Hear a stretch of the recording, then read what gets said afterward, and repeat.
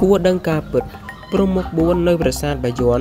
គឺបង្កប់នៅអត្តន័យមួយដ៏ថ្លៃថ្លាដែលបុព្វបុរសខ្មែរបានបន្សល់ទុកប្រាសាទបាយ័នគឺជាប្រាសាទមួយដ៏ធំស្កឹមស្កៃមួយដែលស្ថិតនៅកណ្ដាលទីក្រុងអង្គរធំនិងស្ថិតនៅក្នុងតំបន់អង្គរនៃប្រទេសកម្ពុជាដែលតំបន់អង្គរនេះគឺត្រូវបានប្រកាសជាតំបន់បេតិកភណ្ឌពិភពលោកដោយអង្គការ UNESCO នៅឆ្នាំ1992ប្រាសាទបាយ័នគឺត្រូវបានសាងសង់ឡើងនៅក្នុងសតវត្សទី12នៅក្នុងរជ្ជកាលព្រះបាទជ័យវរ្ម័នទី7និងស្ថិតនៅក្នុងការសាងសង់តាមបែបរចនាបថសម្រាប់ពុទ្ធសាសនាដោយបែរមុខទៅទិសខាងកើតនិងបែរខ្នងទៅទិសខាងលិចប្រាសាទបាយ័នគឺជាប្រាសាទនៃរាជធានីរបស់ព្រះបាទជ័យវរ្ម័នទី7និងសាងសង់ឡើងសម្រាប់ឧទ្ទិសទៅដល់ពុទ្ធសាសនាមហាយាននៅក្នុងអាណាចក្រខ្មែរដែលខុសប្លែកពីប្រាសាទជាច្រើនទៀតដែលកសាងឡើងដោយជនជាតិខ្មែរប៉ុន្តែបន្ទាប់ពីព្រះបាទជ័យវរ្ម័នទី7ចូលទីបង្គត់លក្ខណៈនៃប្រាសាទត្រូវបានកែប្រែតាមជំនឿសាសនារបស់ស្ដេចសោយរាជក្រោយៗដូច្នេះហើយលក្ខណៈរបស់ប្រាសាទក៏មានធាតុសាសនាហិណ្ឌូនិងពុទ្ធសាសនាអថេរវាទដែលនេះមិនមែនជាផ្នែកនៃប្លង់ដើមរបស់ប្រាសាទនោះឡើយយ៉ាងណាក៏ដោយការរួមបញ្ចូលគ្នានៅរចនាបថផ្សេងៗគ្នានេះក៏បានឲ្យប្រាសាទនេះកាន់តែមានភាពស្រស់ស្អាតនិងបង្កប់នៅអាថ៌កំបាំងជាច្រើនប្រាសាទបាយ័នមានកំពូលប៉មចំនួន54និងមុខពោ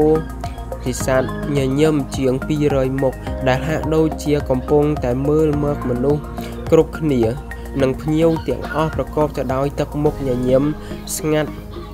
ស្ងាត់និងផ្ដល់នៅពរជ័យរាល់អ្នកដែលបានធ្វើដំណើរទៅដល់ទីនេះគឺតែងតែទទួលនៅអារម្មណ៍បែបនេះមុខទាំងអស់គឺត្រូវតែបានសាងសង់ជាក្រុមមានមុខ4ដែលមានការរចនាស្ទើរតែដូចគ្នាទាំងស្រុងនិងបែរទៅរកទិសសំខាន់ទាំង4ដែលនេះគឺជានិមិត្តរូបនៃសពវត្តមានគ្រប់ទីកន្លែងរបស់ម្ចាស់មុខពោធិសត្វឬមួយក៏ស្ដេចគេជឿថាមុខទាំងនេះគឺតំណាងឲ្យមុខរបស់ពោធិសត្វអវលោស្វារៈ